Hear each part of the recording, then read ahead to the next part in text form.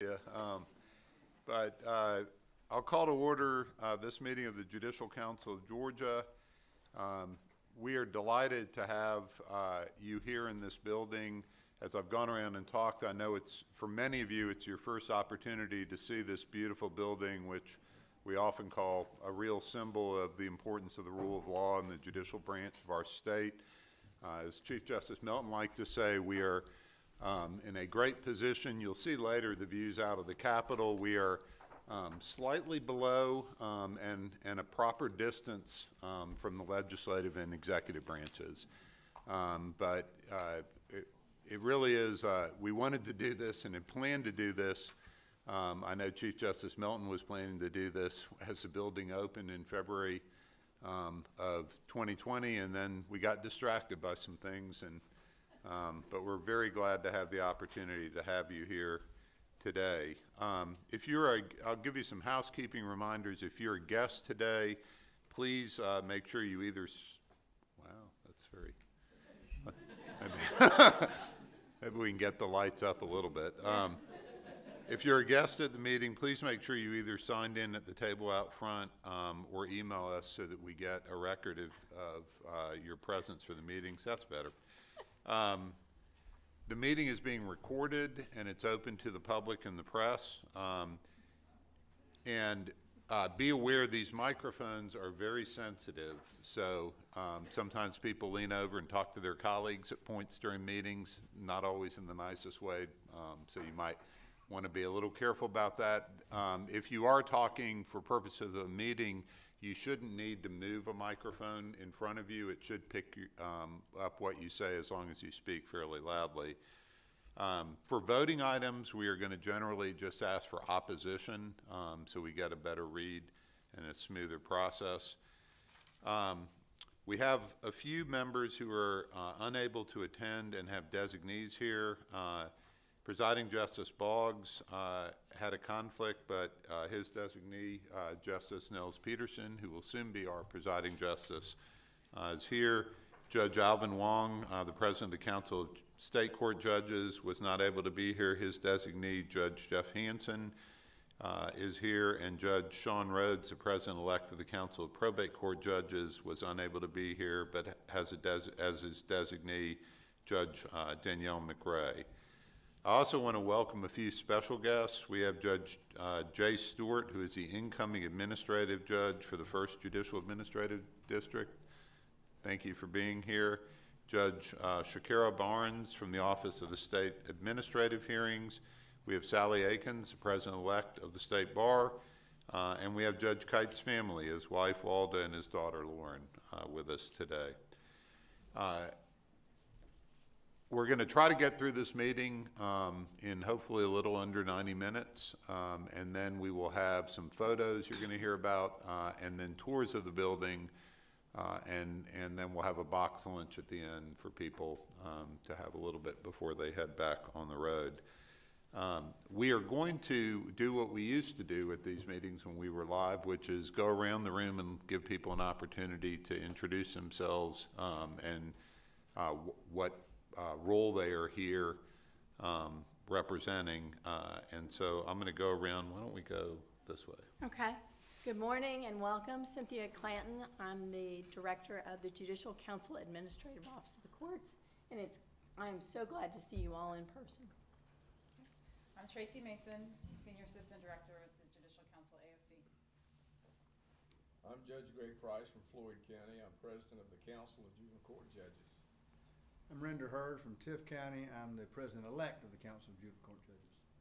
I'm Wade Paget. I am the President of the Council of Superior Court Judges for 8 more days. I'm Art Smith. I'm a judge in the Chattahoochee Circuit and the President-elect of the Council of Superior Court Judges, so I have about 7 or 8 days.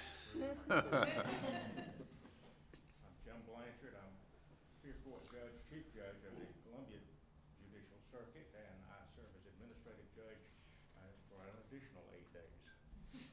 My name is Melanie Cross. I'm Superior Court Judge from the Tifton Circuit, and I serve as the Administrative Judge for the 2nd Judicial District. Thomas Lakes. I'm Probate Judge in Harris County and the outgoing President of the Council Council of Probate Court Judges. Danielle McRae, probate judge in Upshur County. In 8 days, I will be the president-elect of the Probate Judges Council. I'm James Sizemore. I'm with the Southwestern Judicial Circuit, and I'm the 3rd Administrative District Representative. I'm Fletcher Sams from the Griffin Judicial Circuit, and I'm the 6th District AJ. I'm Lori Duff. I am the president of the Council of Municipal Court Judges for another 60 days or so. And I sit in cities of Monroe and Lawrenceville. Good morning, I'm Jadania Baker. I'm the president-elect of the Council of Municipal Court Judges, and I'm a judge, yes, I'm a judge at the Atlanta Municipal Court. Thanks. We'll stick with the members, and then we'll ask the guests to introduce themselves. Good morning, I am Rebecca Pitts. I am the president-elect for the Council of Magistrate Court Judges, and I am in Butts County. Good morning, Quinn Casper from Cobb County. I am the current president of the Council of Magistrate Court Judges. Good morning, I'm Chris Brasher. I'm a Superior Court Judge here in Fulton County, serve as Chief Judge. Good morning, Asha Jackson from DeKalb County, Chief Judge of the Stone Mountain Judicial Circuit and 4th District Administrative Judge. Jeff Hansen from the State Court of Bibb County. I'm here as the designee for our President, Al Wong. I'm Vi Bennett. I'm from God's country. Y'all call it Wayne County. I am the state court judge, but the president-elect of the Council of State Court Judges. I'm Jeff Kies, Superior Court Judge of Waycross Circuit and 1st Administrative AJ, and waiting for Judge Stewart to succeed me. So appreciate him being here. And I won't do this to my family, so my wife Walden and daughter Lauren are here as well. So, thank you. Hi, I'm Robert Flournoy from the Cobb Judicial Circuit, and I'm the 7th Administrative Judge, 7th District. I'm Sarah Wall. I'm Superior Court Judge for the Oconee Judicial Circuit, and I serve the 8th District AJ. I'm Tim Hamill. I'm from the Gwinnett Circuit, and I'm the 9th District Administrative Judge. I'm Elizabeth Fight. I'm the president of the State Bar of Georgia until June 4th. It's nice to see you all in person. I'm Walt Davis. I'm the judge of the Statewide Business Court. I'm Amanda Mercier. I'm the Vice Chief Judge of the Georgia Court of Appeals. I'm Brian Rickman, Chief Judge of the Georgia Court of Appeals. Nels Peterson of the Supreme Court. I'm here on behalf of Presiding Justice Michael Boggs. All right, this is Sergeant Dexter Harden from the State Patrol, who provides our security in this building. And we want to go around. Good morning, I'm Stephanie Hines with the Judicial Council AOC, and I am the Division Director for Judicial Services. Good morning, my name is Alexis Bowman. I'm with the AOC, and I'm the Executive Assistant. Charlie Bethel, I serve on the Supreme Court. Andrew Zoll, the Chief Budget Officer for the Judicial Council of AOC. Colin Bruitt, Supreme Court, and here is the Chair of the COVID Task Force. Sally Akins, President-elect of the State Bar. Rob Leonard, I'm the Chief Judge of the Superior Court of Cobb County. I'm here in my capacity as Chairman of JPAC. Stephen Kelly, Superior Court Judge, Brunswick Judicial Circuit, and Co-Chair of the Standing Committee of Technology. Good morning, Jackie Neal, Executive Director of the Criminal Justice Coordinating Council. Lynn Nelson, ICJE Executive Director. Ashley, Court Services Director for Cobb County. I'm here in my capacity as President-elect of the Georgia Council of Court Administrators. Carly Greer, Executive Director of the Chief Justice's Commission on Professionalism. Mike Holloman, Director, Counsel, Superior Court Clerks. Hi, Tracy Johnson, Executive Director, Georgia Office of Dispute Resolution. Good morning, Taylor Jones, Executive Director of the Council of Accountability Court Judges. Russ McClellan, Chief Judge of the State Court for Forsyth County, here as the co-chair of the COVID Judicial Task Force. Maria Wilson, Chief Financial Officer for Judicial Council, Administrative Office of the Courts. I'm Jody Overcash. I'm the 7th District Court Administrator. Deborah Nesbitt, I'm here with the Council of Superior Court Judges. I'm Bob Gray. I'm the Executive Director for the Council of State Court Judges. I am by myself. If you're on Zoom, you notice that my British counterpart is not behind me. He stayed at home, and I'm glad to be here. Kevin Holder, Executive Director of the Council of Probate Court Judges. Christina Smith, I'm the Deputy Court Administrator for the Court of Appeals. Emily Younger, I'm the Deputy Court Executive for the Supreme Court. Good morning, A.T. Davis. I'm the Clerk of the Georgia Statewide Business Court. Hey, I'm Ben Luke, Chief Technology Officer for Judicial Council AOC. Bruce Shaw, Judicial Council, AOC. Go over to T. here to make sure that it was perfect. Lakita Walker, I'm the president of the Georgia Court Reporters Association. And Kirsten Wallace, budget director for the Council of Juvenile Court Judges. Eric John, director, Council of Juvenile Court Judges. Good morning, I'm Kathleen Joyner. I'm the public information officer for the Supreme Court, and I'll be leading you on one of your tours today. Johnny Morse Jr., Superior Court of Chatham County, incoming president-elect, Superior Court Judge. Good morning, Jay Stewart, Superior Court Judge, Atlantic Judicial Circuit, incoming AJ for the First District. Say bye. You got your guitar, I'll sing. Good morning, I'm David Mixon. I'm the Second District Court Administrator. Sharon Reese, Executive Director for the Council of Magistrate Court Judges. All right, well, thank you. That took a minute, but it's nice to see some faces and bodies rather than just Zoom. And I will note, I appreciate our staff. Judge Davis had his first jury trial in this room up until yesterday. He told me the jury returned a verdict yesterday evening, I guess. Right? And so this looked like a trial courtroom yesterday, and now it looks like a meeting room. So our staff did a lot of work. We're going to now do the Pledge of Allegiance, which I'm going to ask Chief Judge Greg Price to lead. If you'll stand. Please stand and face the flag. I pledge Allegiance to the flag of the United States of America and to the republic for which it stands, one nation, under God, indivisible, with liberty and justice for all.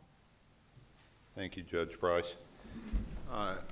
Our first action item is approval of the minutes of the January 7 emergency session and the February 11 general session.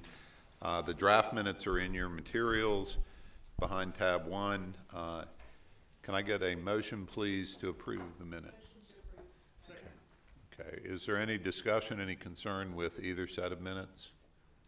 Okay. Is anyone opposed to adoption and approval of the minutes of the January 7 and February 11th meetings? All right, thank you. I will note, if you went and actually looked at the minutes, you can see the transition we've made with regard to COVID. I mean, the January meeting was held because we're in the midst of the Omicron wave and trying to figure out what to do. The February minutes were a little more promising, and today we're able to meet in person in this room. So things are changing pretty fast.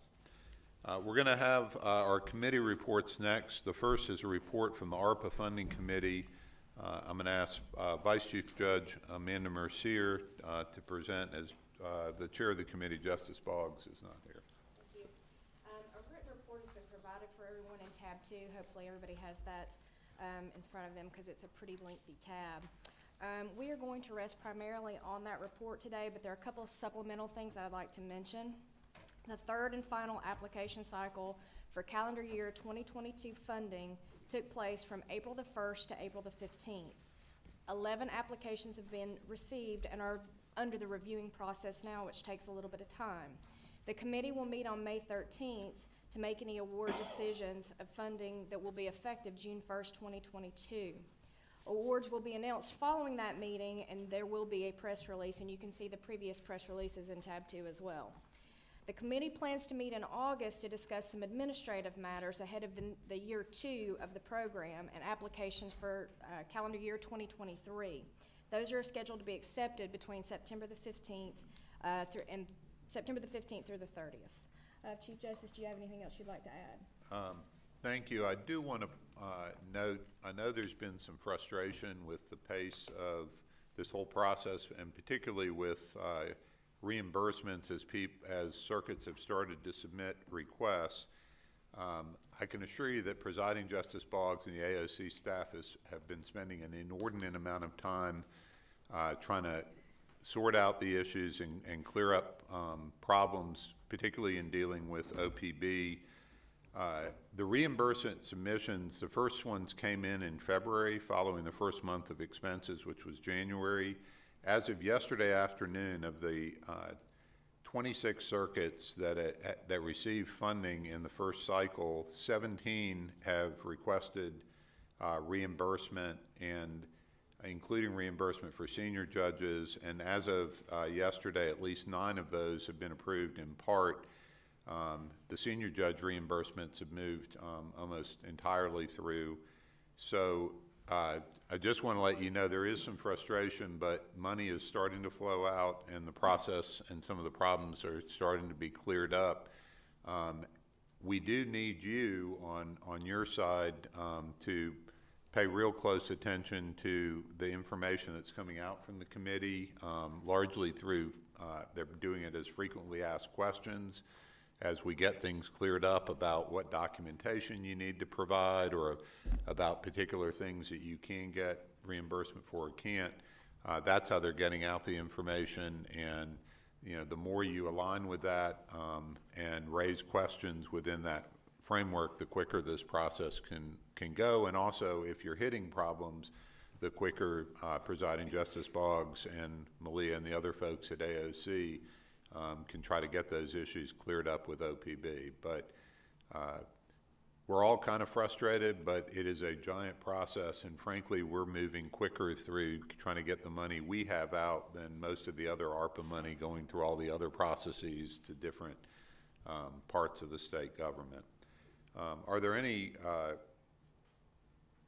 oh, and the other thing I'll say is just we are going to be entering a second year of requests.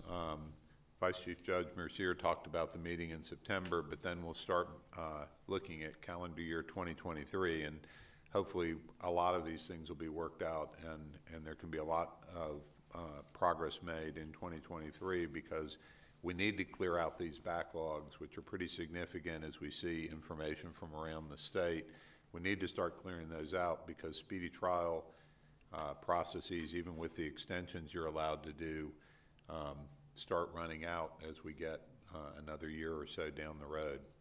Are there any questions about the ARPA process? Okay. Well, thank you. And thank you, Vice Chief Judge Mercier and the other folks who are working on the committee, including most of the administrative judges in the room. The next item is a report from the Budget Committee. Justice Bethel.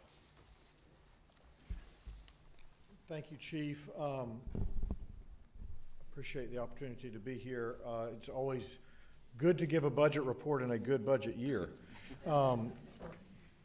As a preliminary matter, the requests that we brought to the General Assembly were all fully funded. I mean, that's sort of the most important piece to note. You will see at tab 3 a full report from the Budget Committee and where we are from a financial standpoint. I want to hit a point of personal privilege, a couple of highlights, and then if you have any questions, I'll certainly respond to them. The personal piece is just to note what I've noted elsewhere, and that is that our friend, meaning the judicial branch, and Georgia's friend, Terry England, who has chaired the House Appropriations Committee for many years now, is not standing for re-election, so we will see a new chair. But before Terry England departs, I hope that when you have an opportunity, you will extend thank yous to him for the work he's done, not just as a friend to the judiciary from an appropriation standpoint, but his service in general to the state. I tend to think that when those who articulated the notion that people could govern themselves in a democratic republic, Terry England is the sort of person they had in mind. And so I'm thankful he's my friend. In the amended fiscal budget, all of our requests were of the restoration variety, and they were all funded for the fiscal year that we are currently concluding, the fiscal year 22. Turning to fiscal 23, what's often called the big budget in the legislative process, but it's the new year that's coming. All of the enhancements that we requested and that you had approved were funded per our requests.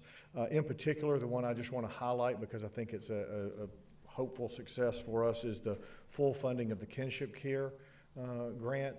That is a program that we've been working on for several years, and this is the increase that we got this year reflects the full funding of the initial proposal. So we continue to hope that that will bear fruit, or know that it will bear fruit, and look forward to what it will do.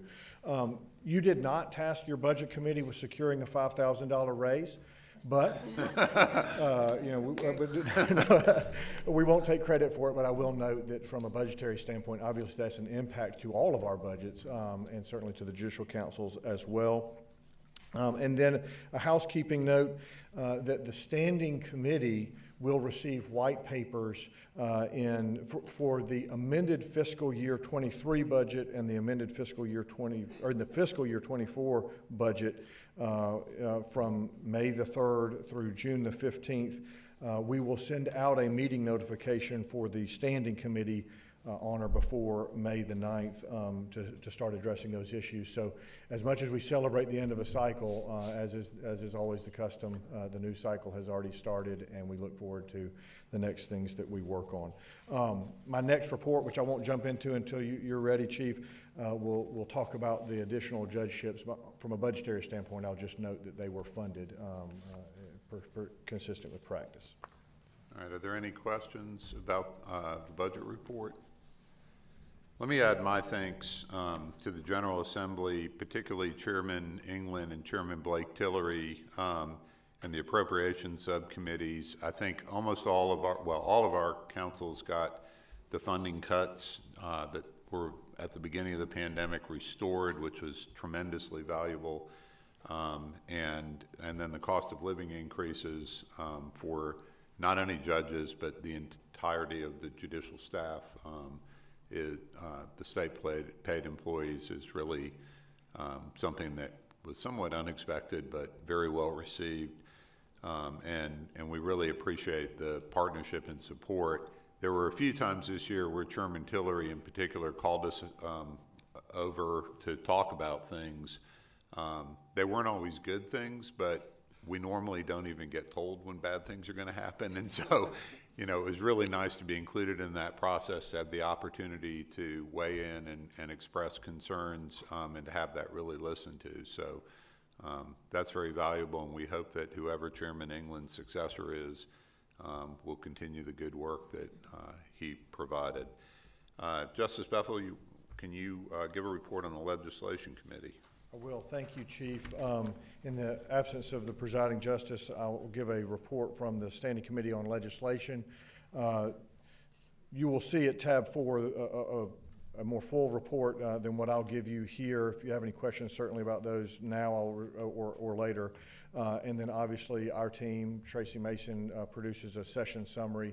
And if you haven't seen that and would like to see it, certainly reach out to me or to Tracy, and we'll make sure that you have a full session summary of bills that relate to the judicial branch. The particular things I'd like to highlight, House Bill 916, which Representative Rob Leverett carried, which is the Judicial Council's initiative for the Superior and State Court Appellate Practice Act. This is a multi-year effort with, I'm going to say some thank yous, but I'm going to invariably leave out some folks, and I apologize for that in advance, because a lot of people worked diligently on this. I want to note at least Presiding Judge Chris McFadden, Judge Jackson, Gary Jackson, Judge Margaret Washburn, Judge Michael Barker, and many interested practitioners who came and participated in the process, testified at committee hearings to make sure that our legislators understood the import, and we are very grateful for them and look forward to the implementation, which is not actually until July 1 of 23, which allows us all opportunity to get ready to operate under a new set of rules. But we think that they will streamline the process and benefit the public and the courts as well. The rest of the report items you'll see in our report, but we are refocusing our efforts and look forward to working on what has now become sort of a many years initiative with the Court Reporting Matters Committee and the stakeholders around that. That's a project that we certainly want to see across the finish line.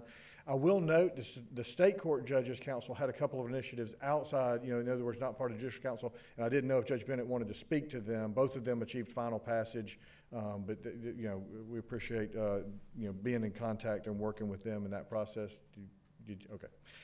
I have no doubt everybody in this room can read. Fair.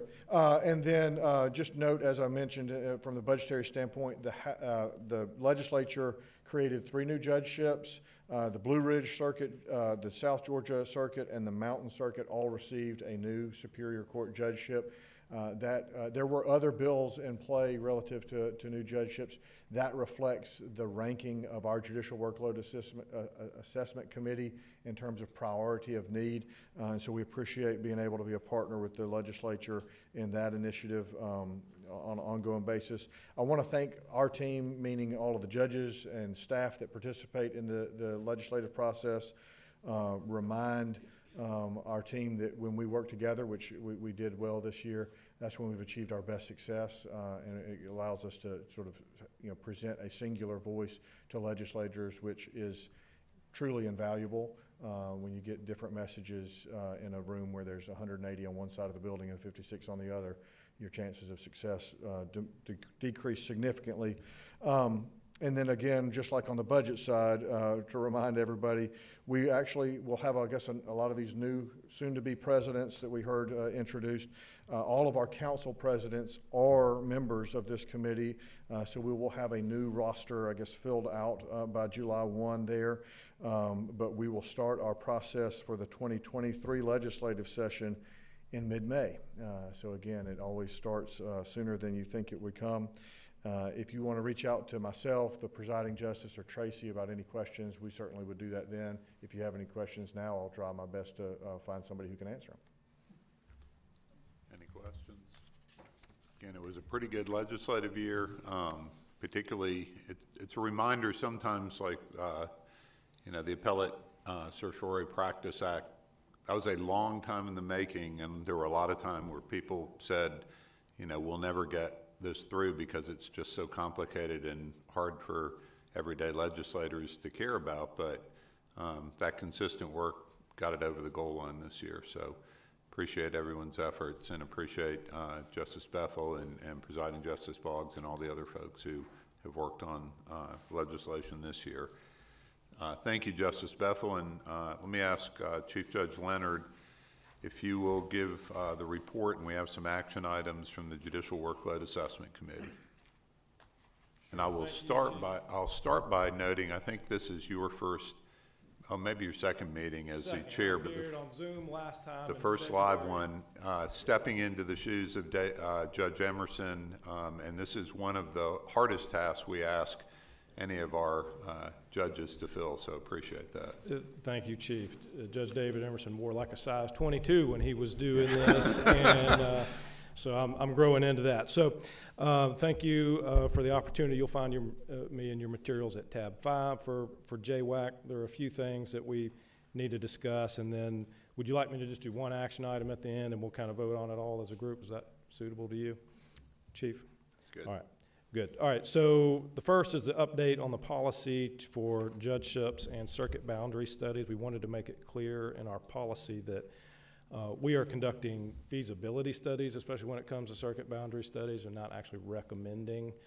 That's the function of the General Assembly, and so we wanted to make that clear in our policy. Additionally, we wanted to make it clear that we were going to provide some more elaborate notice. We're going to notify all affected judges within circuits if there was a request, even if it didn't come from a judge in that circuit, say it came from a legislator. We were going to let all the judges know in that circuit that there was a request for a circuit boundary study. So you'll see that in there towards the beginning of the materials on the policy updates.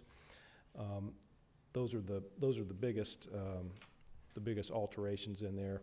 If anybody has any questions about any of that, I'm happy to take them. Moving along, there's item number 2 is the juvenile case count collection form. There's just one. You'll see the little highlighted. It's just case entries filed for the number of juveniles. That's the only update in that form. There are some corresponding definition updates that follow that. Dependency dispositions, special proceedings, and TPRs are definition updates there.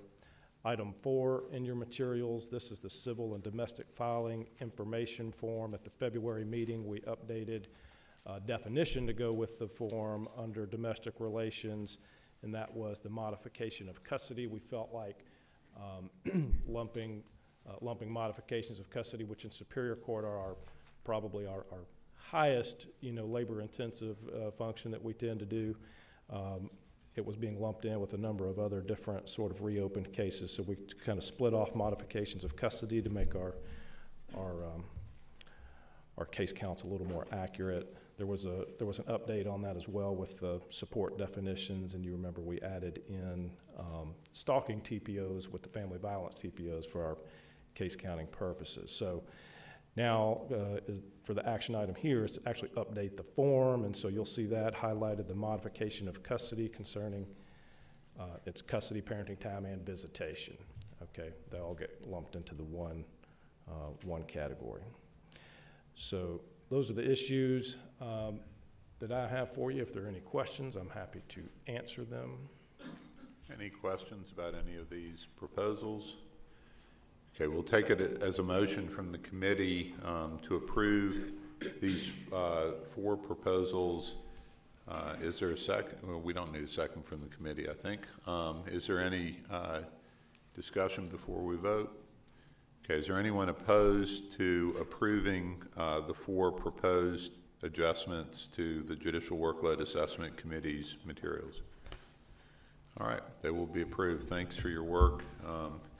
I think this will both, particularly the boundary study materials, will both make sure more people are aware of what's going on and also limit some of the work that AOC has had to do looking at circuit boundary adjustments that no one really asked us to look at, but they were just part of the process, and we'll look at the ones that people who want a circuit boundary adjustment actually want us to look at.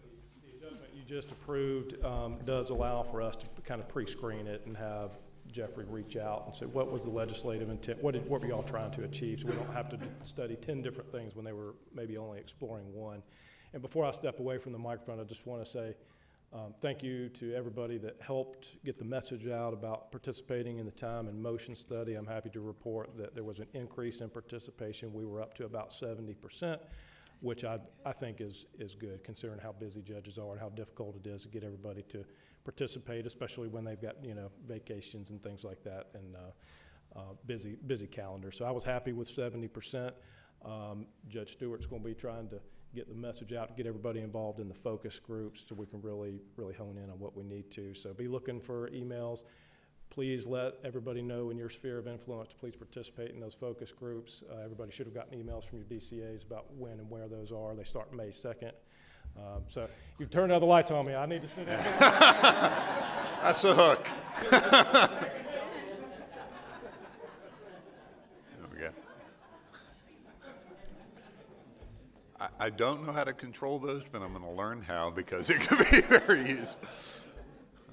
Well, thank you, Judge Leonard, for the report and the committee for your work. And I'll reiterate, you know, these time and motion studies and workload assessment seem like a hassle when you're going through them, but they are, in fact, what ends up producing additional judges for our state. And so I hope you'll invest the time needed to make them as accurate as possible.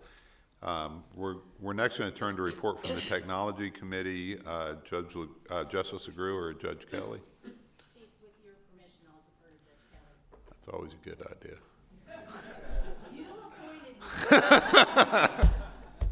I also had to take over after Judge Emerson, and so, but luckily he has still stayed involved with the technology. But yeah, he's kind of hard to follow.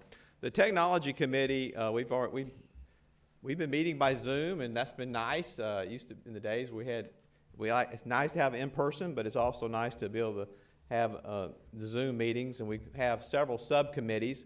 It's very it's interesting, of course, that part of the strategic plan of the Judicial Council, the AOC, in Georgia is to improve citizens' experience with the court system.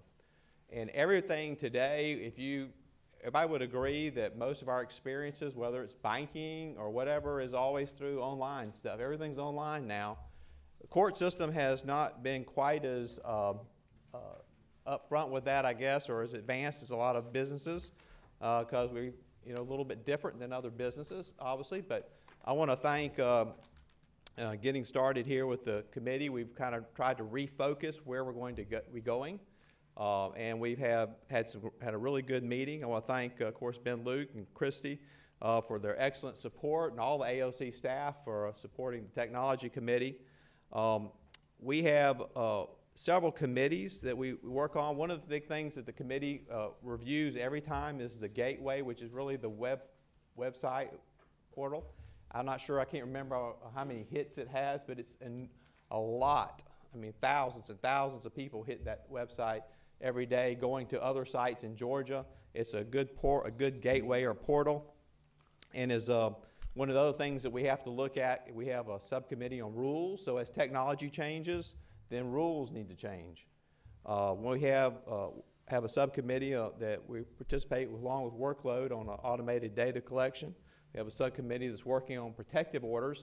What does that have to do with technology? Well, because protective orders are into a database. Well, they need to be taken out of the database.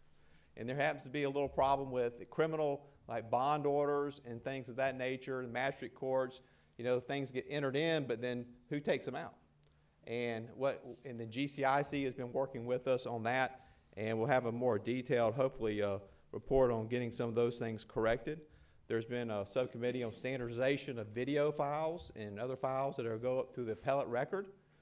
That's something we struggle with in the trial court, having different proprietary systems to show a case, but then if you have a standard format, you want to make sure you don't have any kind of data loss, so you have some evidence issues, so we're working on that. I wanted to, in talking with Ben Luke, Technology Director, I wanted to try to focus, where do we want this Technology Committee to go?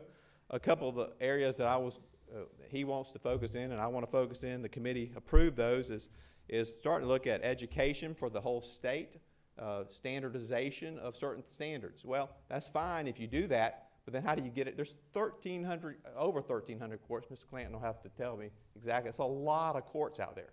And the majority of the courts are not in the Atlanta area. I mean, there's a lot outside that have no technology whatsoever. So I know our next meeting, we're going to be focusing in, they've hired a graphic designer to kind of redo the portal a little bit so it's easier, improve the search, so when you go to search things, you can find it. Because if you have all these good standards but you can't find them, what good would it be? Those are just a few of the things that we're working on in Technology Committee. We're a very busy committee, a lot of important things. In fact, no other questions, I'll sit down before the lights go down. So Any questions for Judge Kelly? Well, there is a lot of good work being done by technology, and as you say, that seems to be the center of much of our lives these days, so appreciate that. Legislators are listening, we need some money, right? So that would help too. All right, thank y'all. Thank you. Justice Agrua and Chief Judge McClellan report from the Judicial COVID Task Force. Thank you, Chief. This will be short. First, I want to thank Chief Justice Namias for continuing the task force. Again, we have a lot of work to do. As Judge Kelly just cited the strategic plan, it's interesting that the fourth number of the strategic plan is to enhance the professional and ethical image of the judiciary.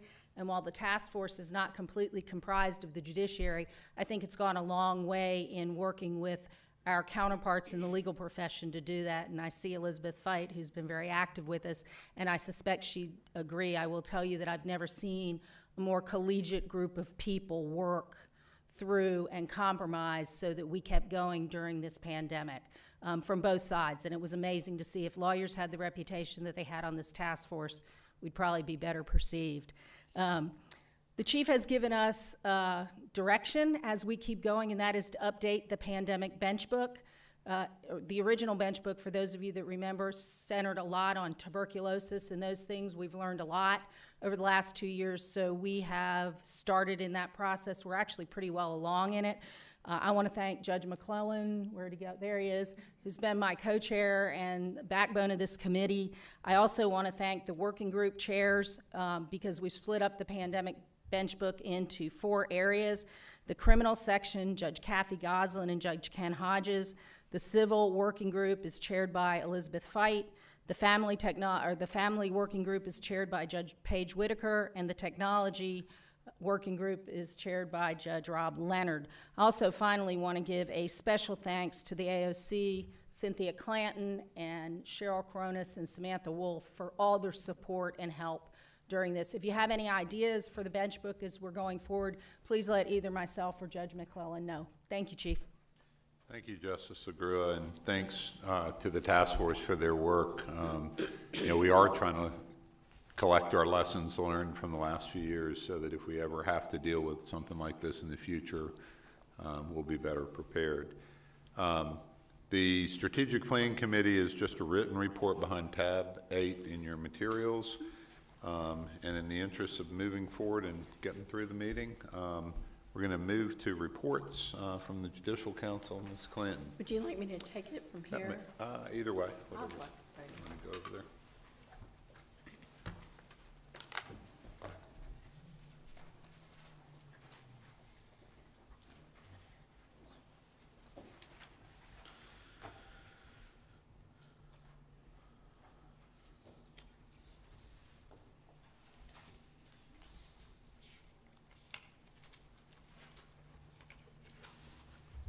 Justices, judges, and judicial branch leaders.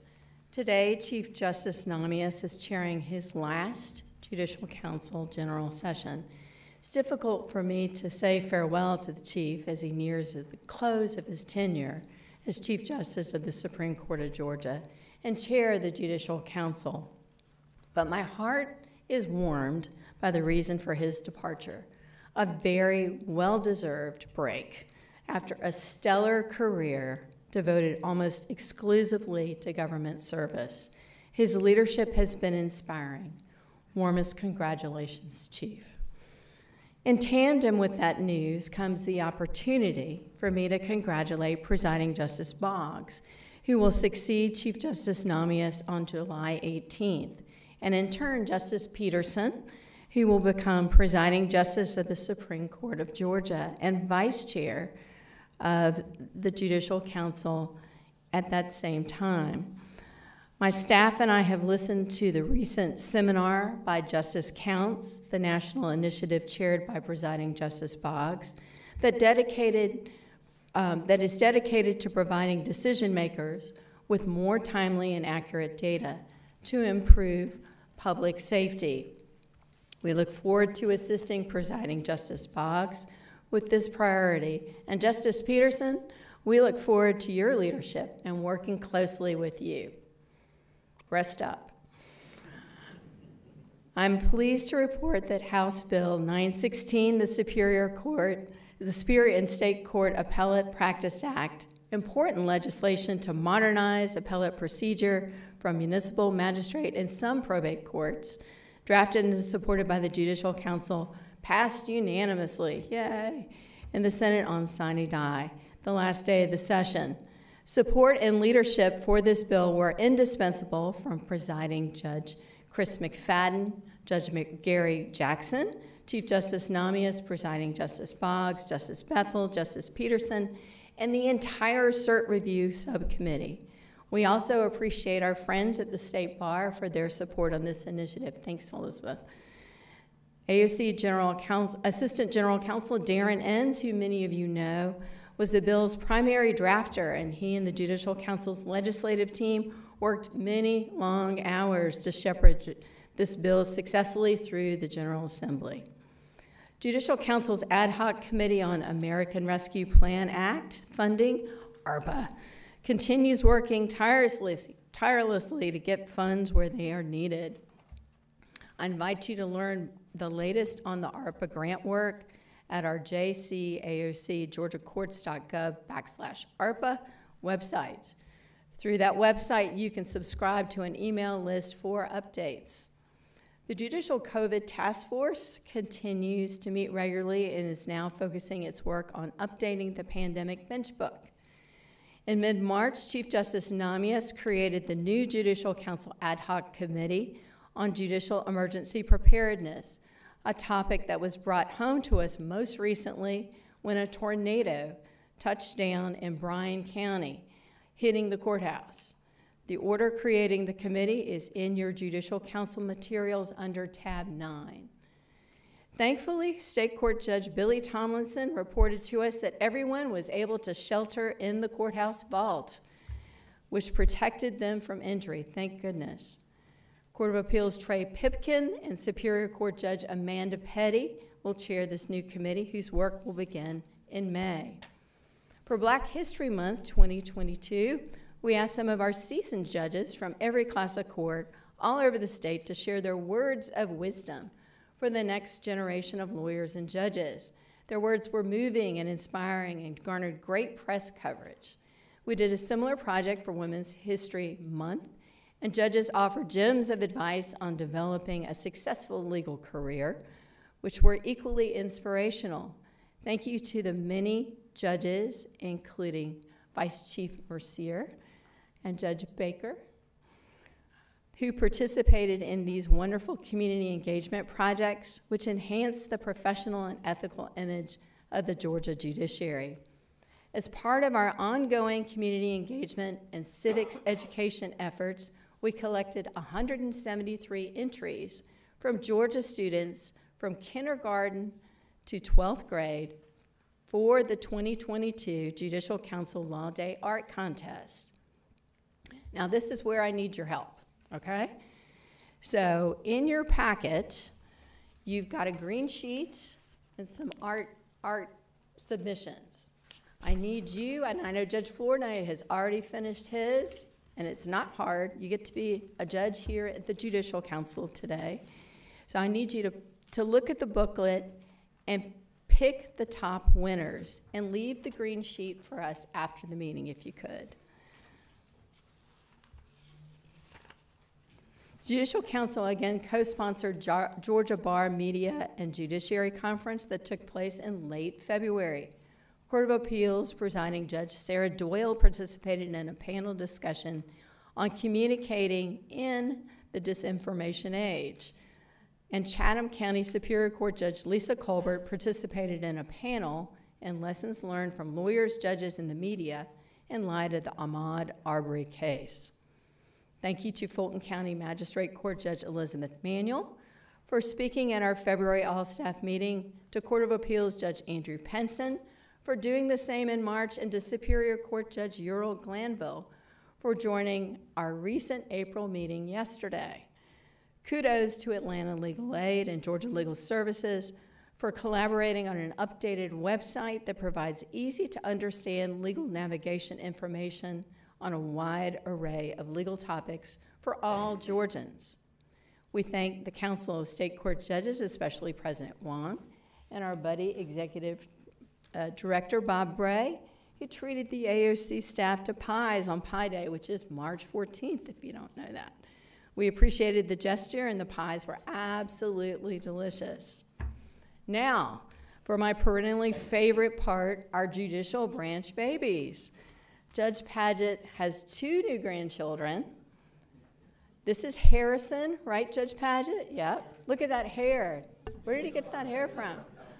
He was born last year, and he also has a brand new granddaughter, little Claire. What a cutie. She's got that serious look on her face. She was born February 17th, 2022. Council of Superior Court Judges Stafford Tony Mead has a new grandchild, Evelyn. I think she is the happiest baby I've ever seen. Municipal Court Judge Margaret Washburn has a little princess, her granddaughter Waverly Scarlett, and Lottie, the daughter of AOC General Counsel Jessica Farah. AOC Attorney Billy Scott has 2 twin nieces. I'm going to need to order more bibs. And finally, Justice LaGrua has a new puppy.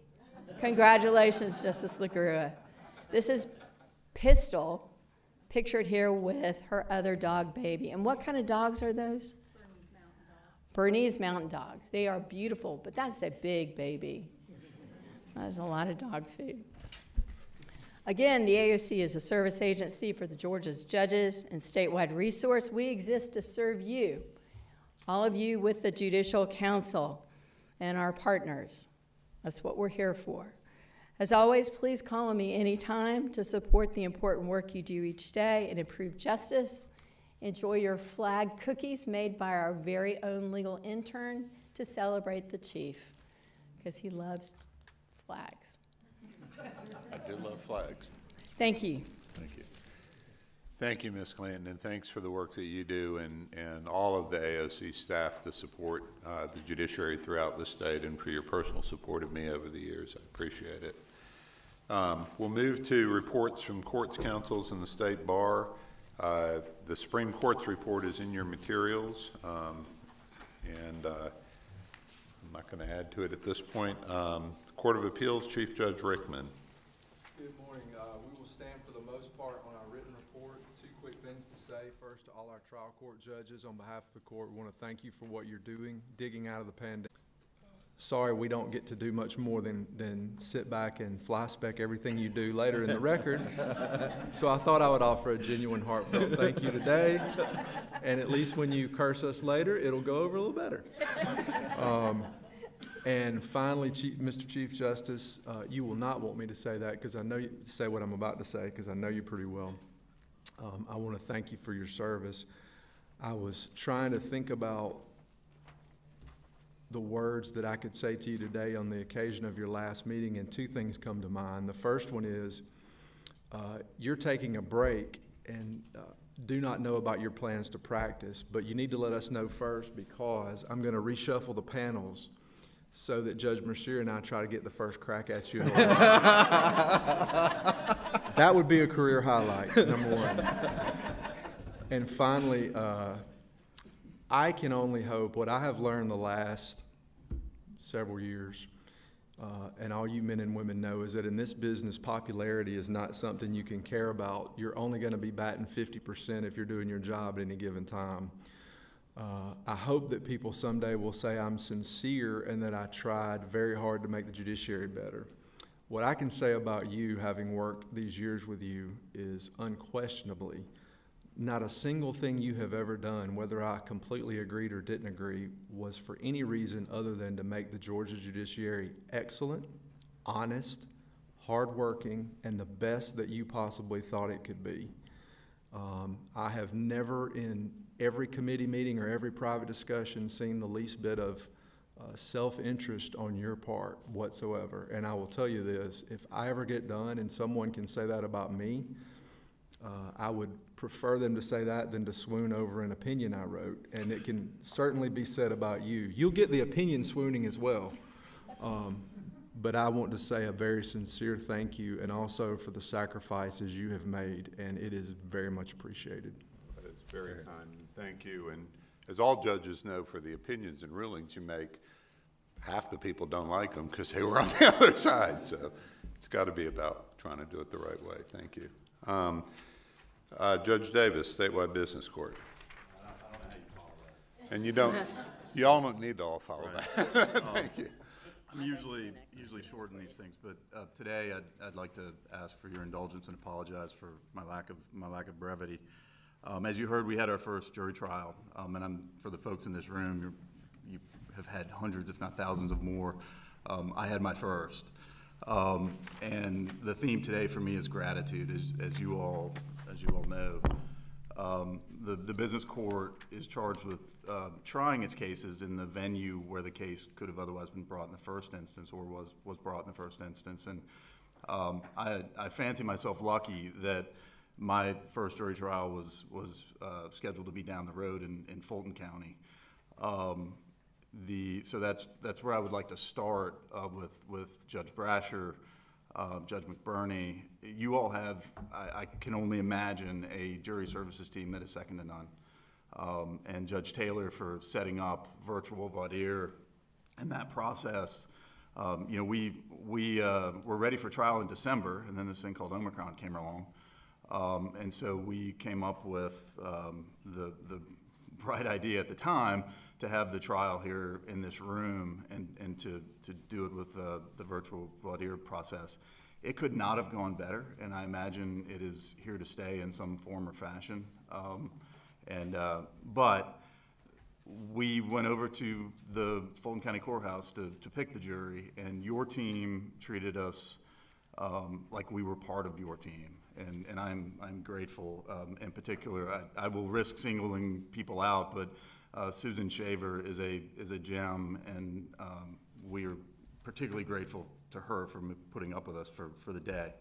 I'd also like to thank these four to my right. I think less work went into putting a man on the moon than it did to actually putting this room together. If you could have seen it from, I wish I'd saved a picture. what this looked like Monday through Wednesday, and then we moved upstairs yesterday for deliberations. But it took a Herculean effort, and it started with the approval of the Supreme Court and the Court of Appeals to allow me to sort of impinge upon not just this space, which we share, but the hallways and the bathrooms. And I mean, we tried to make the chaos organized the best we could, but to T. Barnes and Steve Caslin and their leadership, and in particular Lynn Terrell, Bob McAteer, and Mike Harkness, the latter two are in charge of IT and support us. Man, the work they put in was awe-inspiring. And lastly, just a heartwarming story, if you would.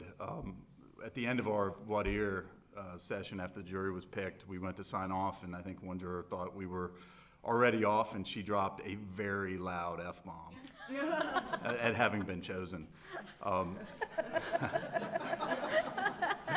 At the Right. That may happen a lot more. Right.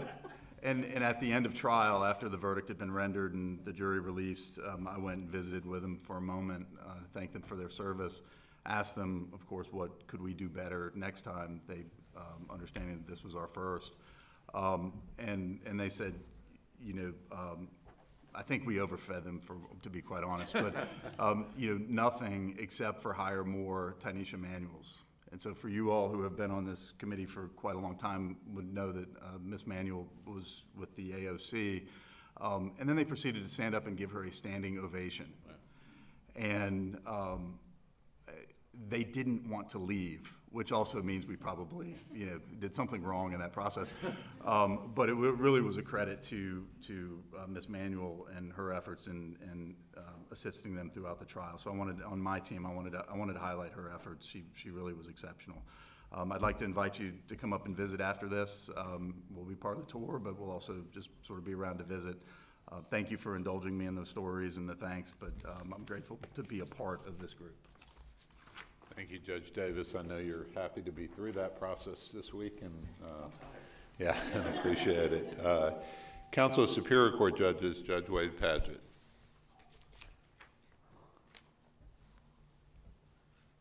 Thank you very much. We're going to stand on our report.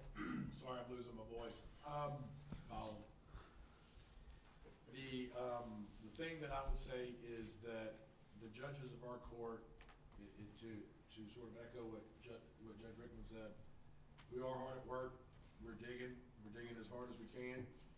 We're having to still continue to do things differently than we once did, and a lot of the old ways, maybe now permanently, are no longer available.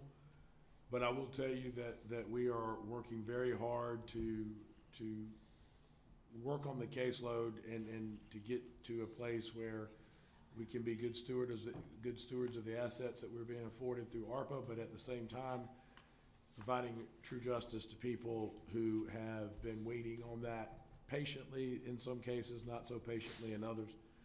And we are trying very hard to get there. Now, on the personal side, I will tell you, you can't follow what Justice Rickman said. I echo everything he said. But I'll tell you that when you think about what sort of legacy you leave, being somebody that is consistent and you can count on to always be brutally honest, whether it make you feel good or not, that's a pretty good way to be known. And that is how we know you. So with that being said, this is my last meeting as a president. For a whole different reason, I will not be a part of this, but thank you for your leadership and your friendship. Appreciate it. Thank you, and it's been good working with you.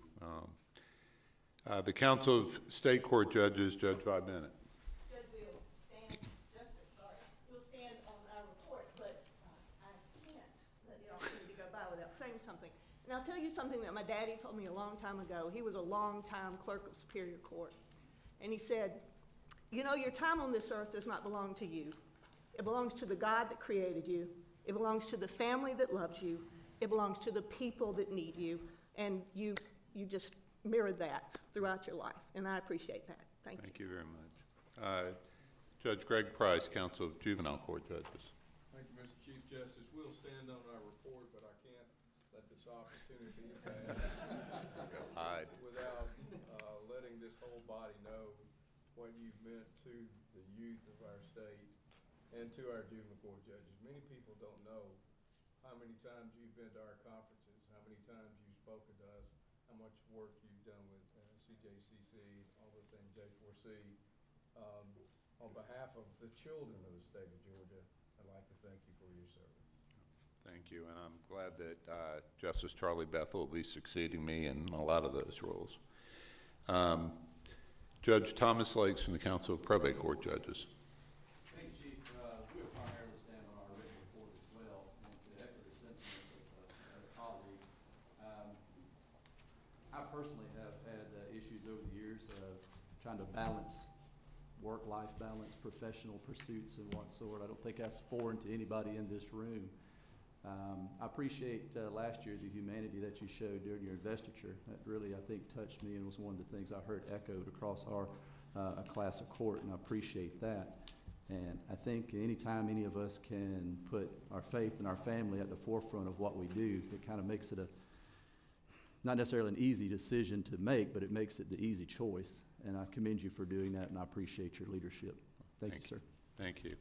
Judge Quinn Casper from the Council of Magistrate Court Judges. Thank you, Chief.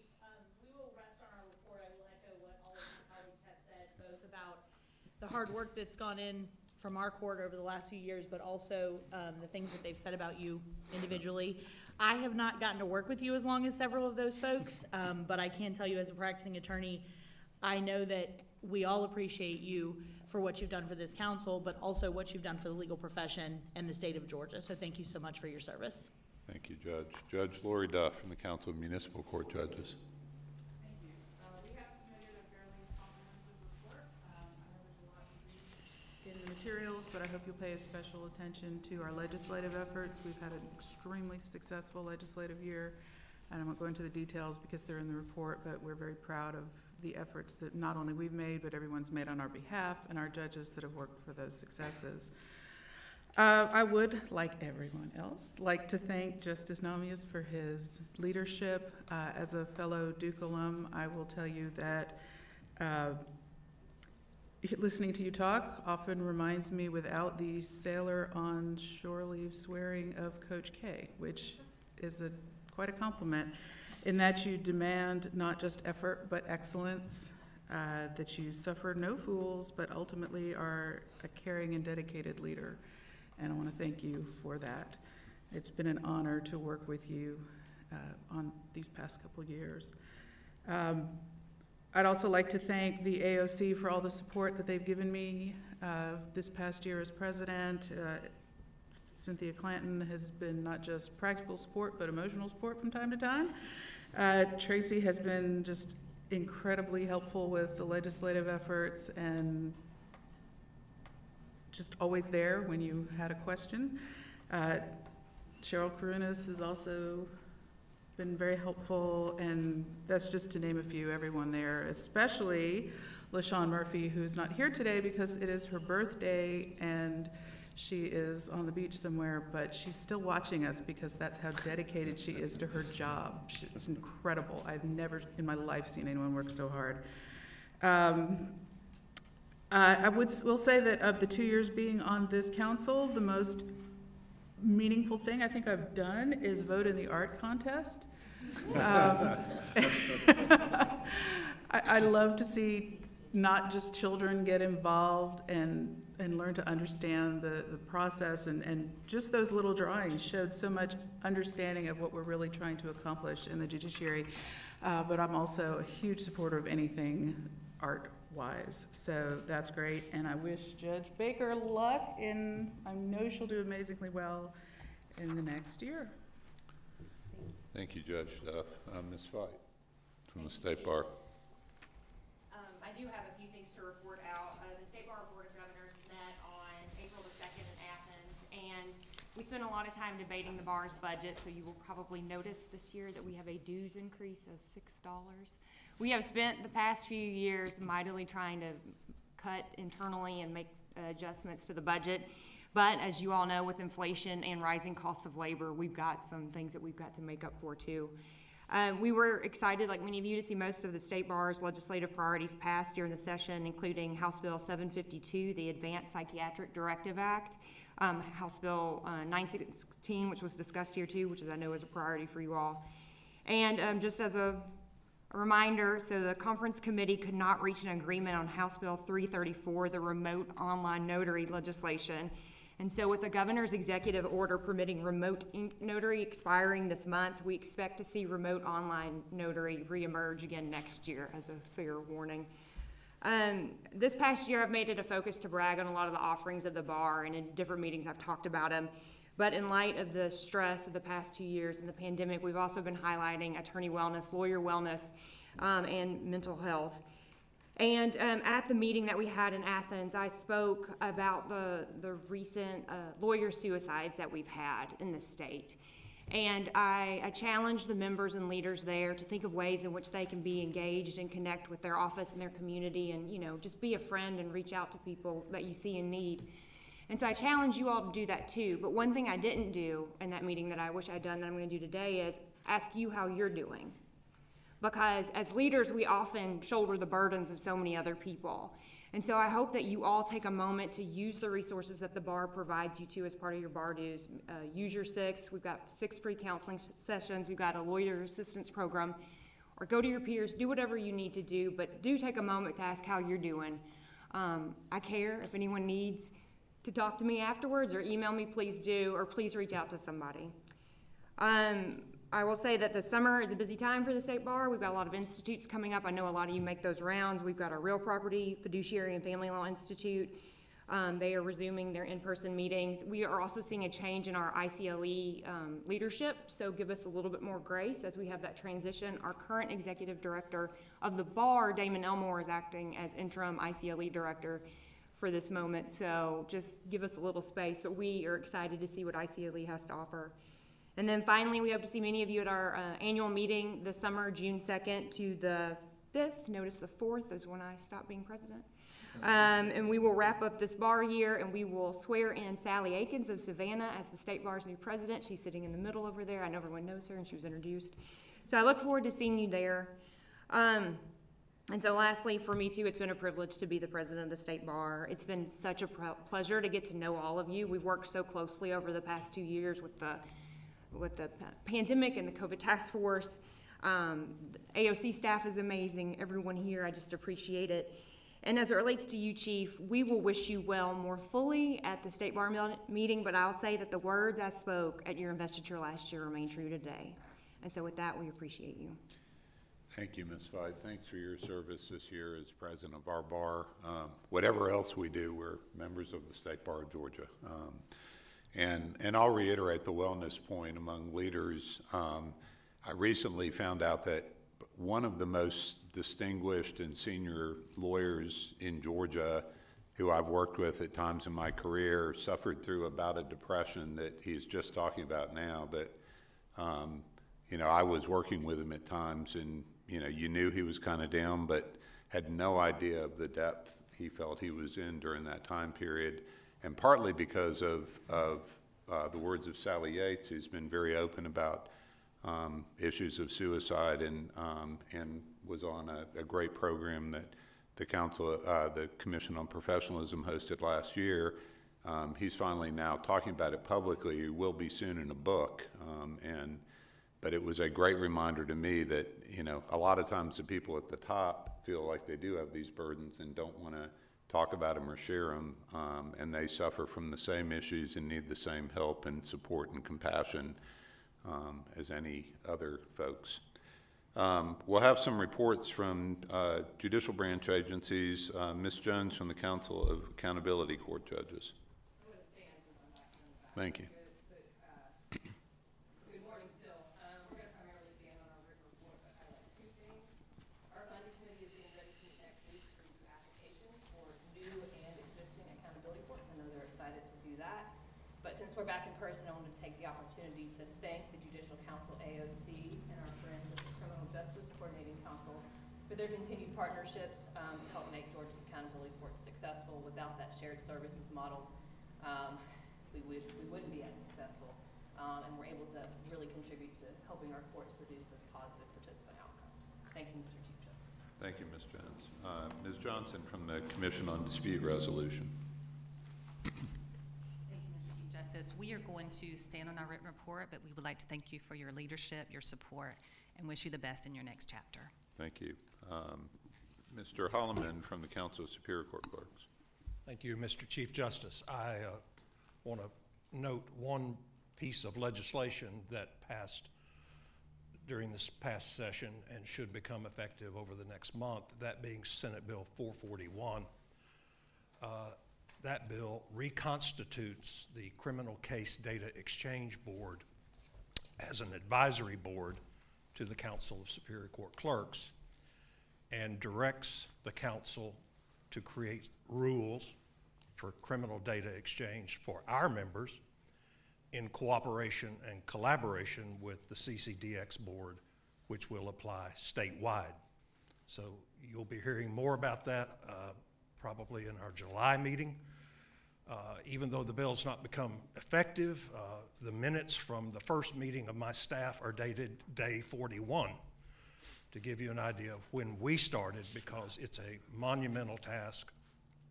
We've reached out over the last 2 weeks to the prosecutors, Georgia Technology Authority, Georgia Crime Information Center, spoke with Mr. Neal prior to this meeting with CJCC. We're trying to assess the lay of the land and find a way forward, because it is very important to get criminal data accurately into all of the networks that it belongs. And as others, Mr. Chief Justice, I want to thank you particularly for your openness and to adopting and including many of our recommendations at the last jury composition rule. That is a bear of a thing, and you really dove in. I think you had some motivation from a certain case that was here in Fulton County, the Ricks decision. But you were very open, and I think as a result of the changes we made, that list is of higher quality, and as important to us, and we told you this at the time, it's more transparent as to how that list is compiled. I mean, it's not a perfect list. There's no such thing as a perfect list. But it is, at least we now are able to point and say, this is why this person's in the list, or conversely, this is why they're not. So thank you very much for that. You were a real great to work with on that. Thank you, Mr. Holloman. Ms. Greer, the Chief Justice's Commission on Professionalism. Hi. We will stand on our written report, but I do want to echo everyone in thanking you, Chief, not only for your leadership as chair of the Chief Justice's Commission on Professionalism, but for your work where I met you in a former life with the Supreme Court's Committee on Justice for Children. That's where I first got to know you. And I appreciate your passion for some of Georgia's most vulnerable children. So I want to thank you for your service and wish you well in your next season. Thank you, Ms. Greer. The Council of Court Administrators, Mr. Weeks. Oh, I'm sorry. It's quite all right. I wanted to share that we have just successfully had our first educational conference in 2.5 years. We had that in March. We are making plans for our upcoming fall conference, where Georgia Council of Court Administrators will be celebrating 25 years. And I just want to thank each and every one of you and your staff for your support of Georgia Council of Court Administrators, because we would not be celebrating 25 years without each and every one of you. Thank you. Thank you. Ms. Moore Nelson from the Institute of Continuing Judicial Education. Morning. We will stand on our report. I just started working with you, Chief Justice Namias, 3 months ago, so I'm not prepared to say farewell. So I will say officially with witnesses, because ICJE believes in training, and I know you do as well, so we look forward to seeing you at future conferences and being helping us possibly as a speaker or something like that. Good help. Well, thank you, and we've had you on Zoom before, but welcome, and I'm glad everyone can lay eyes on you. ICJ is really important to ensuring the competence and the integrity and ethics of judges in this state. And so we appreciate your leadership, and I'm happy to help in that effort. Mr. Boring's not here for the JQC, but wanted me to share a couple things. One is you have the JQC's annual report in your materials. And secondly, the JQC has a new website, or has updated its website, and Mr. Boring wanted me to particularly thank the work of the AOC, which supported in the development of the new website. I'll also note that the Supreme Court now has a link on our website to publicly available JQC documents. Actually, the biggest request we get for documents at our court is regarding JQC documents, and so we have made those available in the interest of transparency. Is there any old or new business from anyone? Okay. We're going to recognize some outgoing members who've served on the JQC, and I want to note with regard to almost all these people that they have served for, most of them for 1 or 2 years, almost all of which was pandemic time. And many folks who are kind of moving toward the Judicial Council, I'm sorry, I didn't say JQC, the Judicial Council, many folks who are moving toward Judicial Council, you know, see it as a commitment of time, kind of 4 meetings here and there. For many of these folks, 2 years ago, I think we had 26 meetings, and it's been an enormous effort, and we've really relied on the Judicial Council of Georgia to provide guidance and share information and receive information during the pandemic. So these folks really deserve a lot of credit. And I'm going to ask you when we call out your name to come up here for a minute so we can present you a certificate and allow everyone to acknowledge your service. So first is Judge Wade Padgett.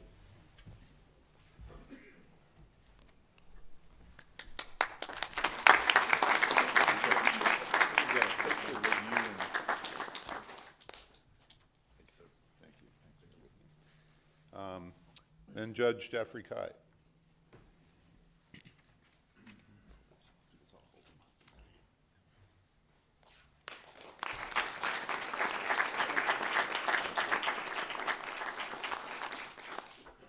Thank you. Judge Blanchard.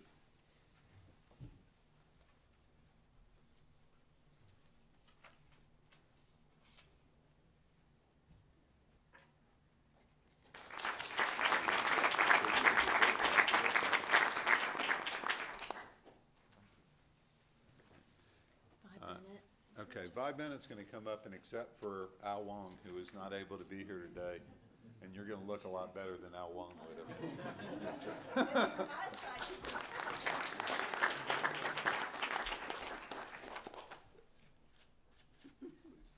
I'll make sure you get Service. Judge Price.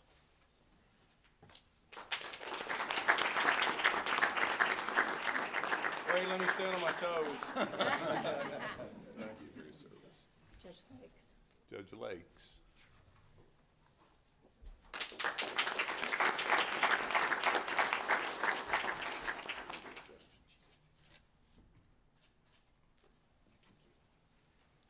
Judge Casper. Judge Casper.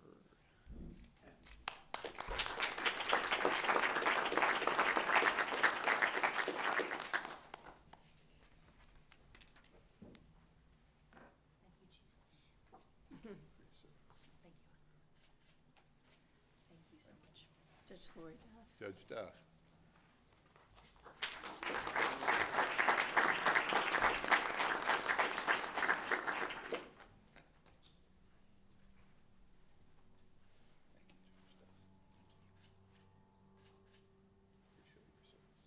And Ms. Fight.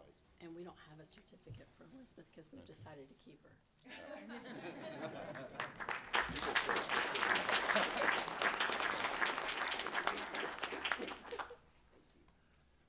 All right. Well, thank you all again for serving. There's a special presentation with that.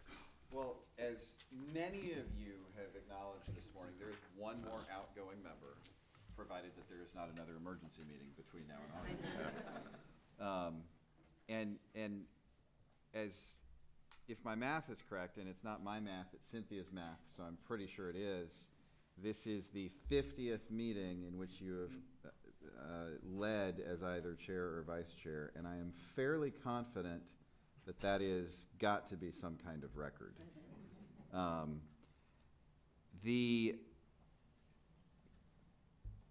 When you come on the court as a junior justice, you have no idea how much administrative and leadership work the senior justices of the court are responsible for. And at no time has that been more true than the last 2 years. The service that then Justice Namias provided to the judicial system and the state before he moved into a leadership role was really very substantial, between the Rules Committee for all the various classes of courts, as Mike Holloman had acknowledged. He was very happy to hand that off to me not long after I came on the court, and I was then happy to hand it off to Justice McMillan. But there was a ton of work, and the court does an immense amount of work compared to our equivalent courts across the country. Number of studies have shown we decide far more cases by written opinion than any other high court in the country. But the last couple of years, as the chief moved into the role of PJ, supporting Chief Justice Melton, and then into the role of chief, has been unlike any that anybody who works for our court can remember.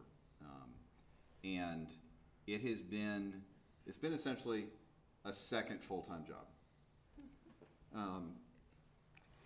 And it has been a second full-time job that has mattered as much as anything else we have done, because the rule of law doesn't work if the courts stop.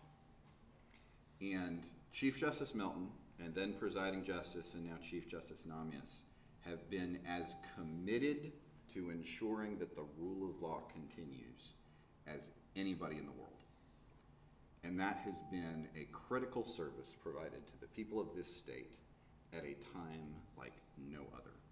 All of you have, because of the rules you're in, have done the same, but it would not have worked without the leadership that you've provided and the work that you've done behind the scenes that nobody knows. So, thank you. You know, those of you who used to watch our oral arguments back when Chief Justice Harris Hines presided, we would swear lawyers into the Supreme Court bar every couple of weeks, and we would take turns giving a speech to the new lawyers, and he had a go-to. He would like to talk about the delegation of people who went to General Washington back in the day to ask him to serve the new country. And they would say, General Washington, you are the indispensable man. And then Chief Justice Hines would turn to all the lawyers, the newly admitted lawyers, and say, ladies and gentlemen, you are the indispensable men and women. And you have all been indispensable to this process. But Chief, there hadn't been anybody more indispensable than you. So thank you. Thank you. Yay. C has a presentation.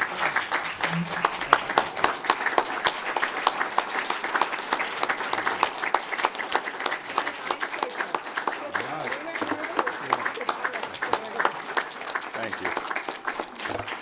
Just in case. Well, thank you all, and I'm not going to say much more. That's all very kind remarks. It has been a lot of work, but one of the great privileges of serving for a long time on the Supreme Court is if you get to a position of leadership, you get to serve on the Judicial Council of Georgia, and there is no better group of people in our judiciary and our legal profession. And so for all of you, and also folks who've come before you, that's been one of the real privileges of being in this role, and I appreciate all the support and encouragement that you've given me, but also, most importantly, the work you've done for the people of our state. So thank you.